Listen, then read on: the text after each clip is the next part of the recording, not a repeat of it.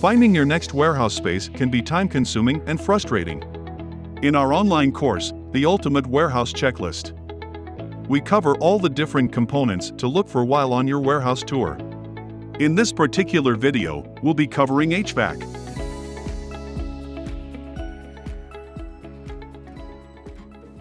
HVAC. That could be so important. What type of HVAC system does this site offer? Is it packaged, split, RTU rooftop? How about the tonnage? How much tonnage is there? What are the age of the HVAC units? It might be mixed. It might be one unit that's 5 years old. It might be one unit that's 20 years old.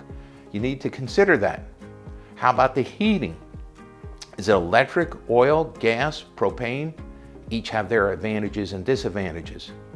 Where is the location of the HVAC systems?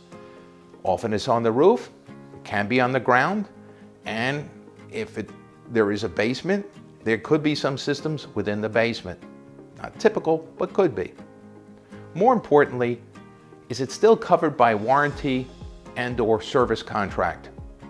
Who's paying for that service contract and how much does that cost? That, if it's your responsibility, has to go into your overall cost of occupancy. It's never just the base rent, it's all the other things that go into it. How about ventilation? Is this natural, makeup, or heat recovery? Do you need air conditioning in the warehouse? If so, what percentage of the warehouse is air conditioned? How much office space do you need?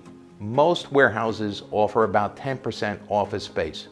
That's easy to move up or down. That's easy as typically building in some more walls and dropping in some more air conditioning. But when you're on a site tour, figure out how much of office space that you might need and how much is available in the different sites that you go through, what condition they're in, and how much of it is air conditioned, how old are the air conditioning units. Do you need radiant heat? Something to think about. Get free access to the full online course. Click the link in the description to begin your journey to stress-free CRE. Thanks for watching.